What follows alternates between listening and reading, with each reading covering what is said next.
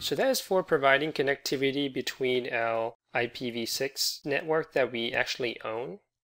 But what if we need to provide with this internet access to anything or any subnet that's outside our own IP space, which is represented in this little orange circle right here. And this is where the BR or border relay router comes in. It's pretty much acts like a default gateway for your network.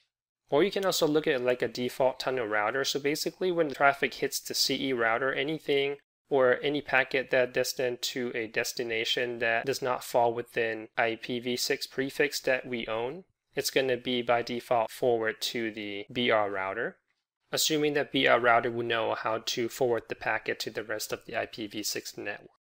Okay, so that leads us to our task number 2 with the 6RD tunnel between CE and BR. So here we're going to attempt to provide the IPv6 connectivity from sites within our network to internet. So first we need to create a loopback 5 and 6 on, that should be a R1 router, so it's a typo, using the IP shown in the diagram.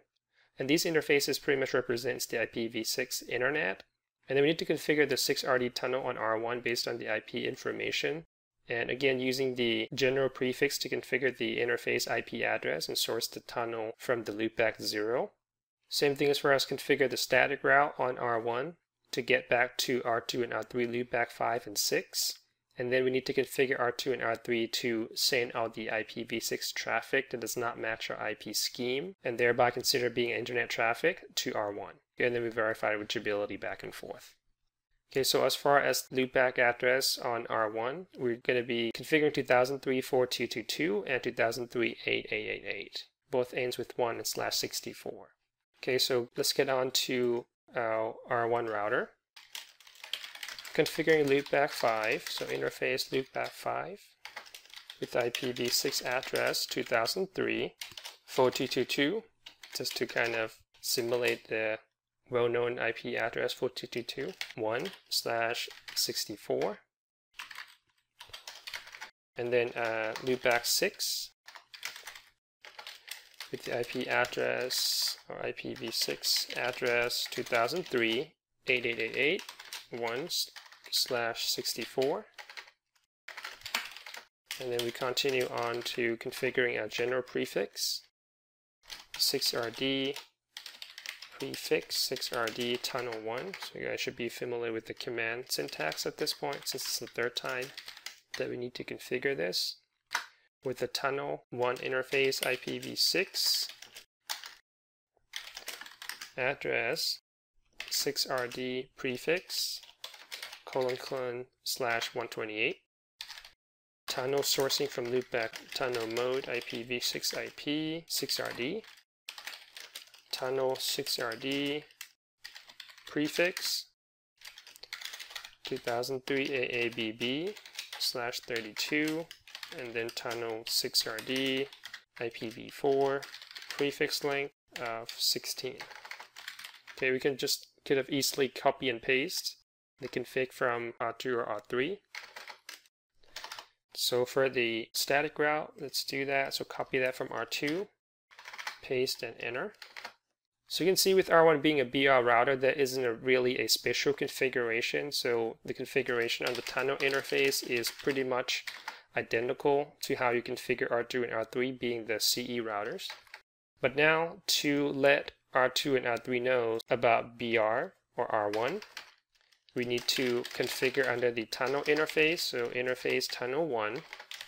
The special command is tunnel 6RD. The question mark, our third and last option that we have not used, is BR.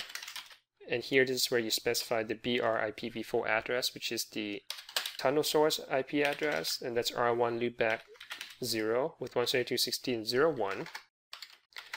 And then we need to provide the default route, so anything that does not match this static route right here that we already configured, 2003 AABB, we want that to be forwarded to our DR router. So command is IPv6 route with the default route, send to tunnel 1.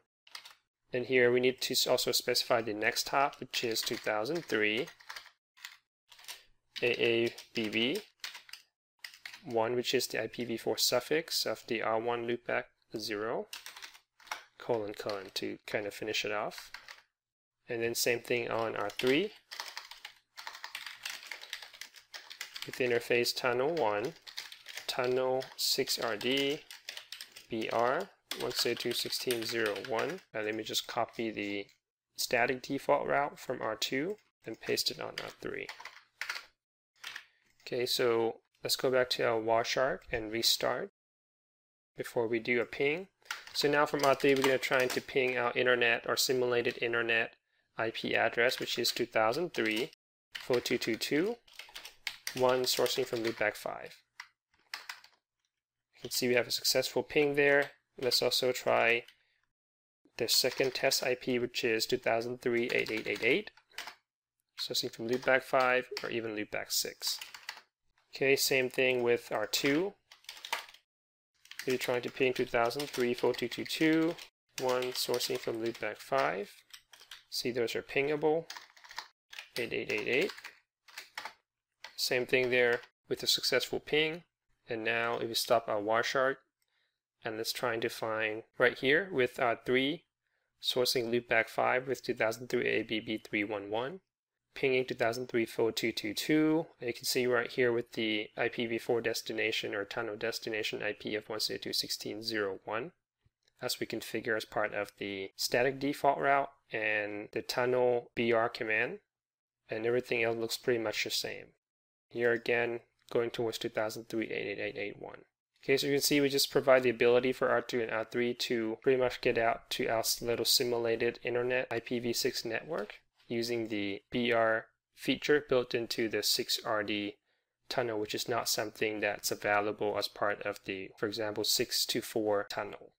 Okay, so we just verified reachability from R2, R3 loopback 5 and 6 to R1 loopback 5 and 6. So that's pretty much complete our task number 2. So now that we completed with the lab, you can see that with the 6RD tunnel, it's almost like a superset of the 624 tunnel, where it gives you complete control of your own IPv6 IP scheme as opposed to being fixed to a 2002/16 prefix. And not to mention the ability for you to have like a default router for your network as well to get out to the remaining IPv6 network. So there's actually a lot more benefit of using 6RD tunnel than the 624 tunnel. Okay, and that wraps up our video on IPv6 6RD tunnel.